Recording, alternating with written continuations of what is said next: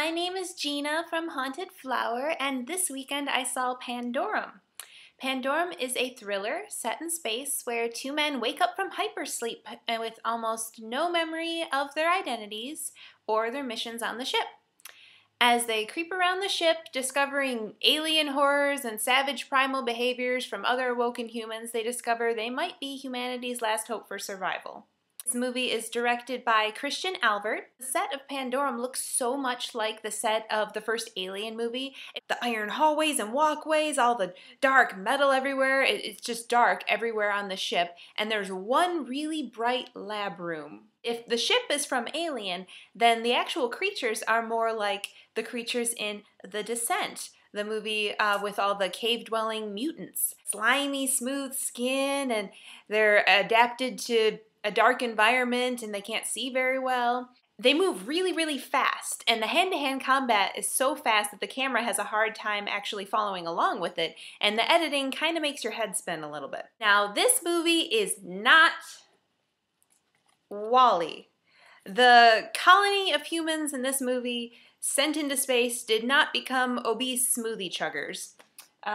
Most of them are asleep anyway. While being very high-tech, the ship is very bare bones. You would think being a few hundred years more, we'd be a little bit more advanced, but they definitely didn't take any care into comfort. And I understand that most of the humans were asleep, but I was kind of looking for more signs of an advanced age. However, Gadget of the Year goes to the neon light razor that you just kind of hold over your skin and you get like the smoothest shave ever. That needs to go into production immediately. I think we can all agree upon that. Dennis Quaid may be the first billing, but Ben Foster is actually the real shining star in this film. His reactions and his survival instincts kicking in, they feel very real, they feel very gruesome, and he kind of takes you through these trials at his perspective. And Ben Foster has gone from that sweet angel in X-Men 3 to that kind of grubby sidekick outlaw in 3:10 to Yuma. And he takes strengths from both of these characters to create this character, Bauer, who is a corporal flight team technical engineer guy. But he's very intense, and he's not afraid to get in there and get dirty, and he's kind of a real Boy Scout because of his high integrity.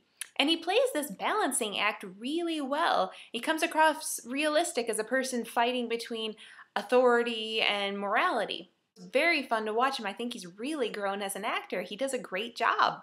Dennis Quaid spends most of the movie communicating with Ben Foster over a radio system, trying to guide him to the ship's main power source so they can do a little bit of a reboot. Kind of comes off as a bumbling commanding officer.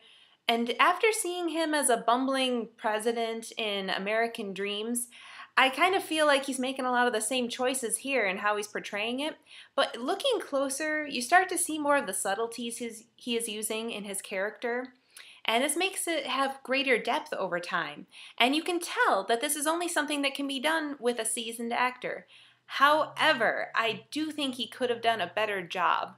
Or maybe someone like a Kevin Spacey or Harrison Ford could have filled the role out a little bit better. The girl who plays Nadia, she does an excellent job with the physicality, and for an environmental scientist, the girl must be doing a lot of jogging and lifting weights. She handles herself well.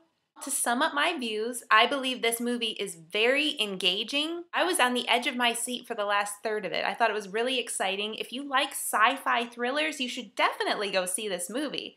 Especially if you like Alien, any of the Alien movies, Alien vs. Predator, or The Descent, you should go see this movie. I think you will like it. It's a hard genre to do. It's really hard to come up with new ideas. And yes, it does borrow some ideas to make this story.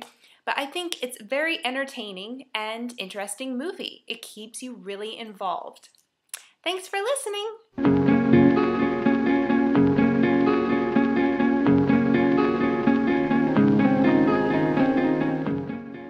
Also, Collins says hi. Hi, Collins. You say hi? That's my sweetie. I can't do Haunted Flower without him.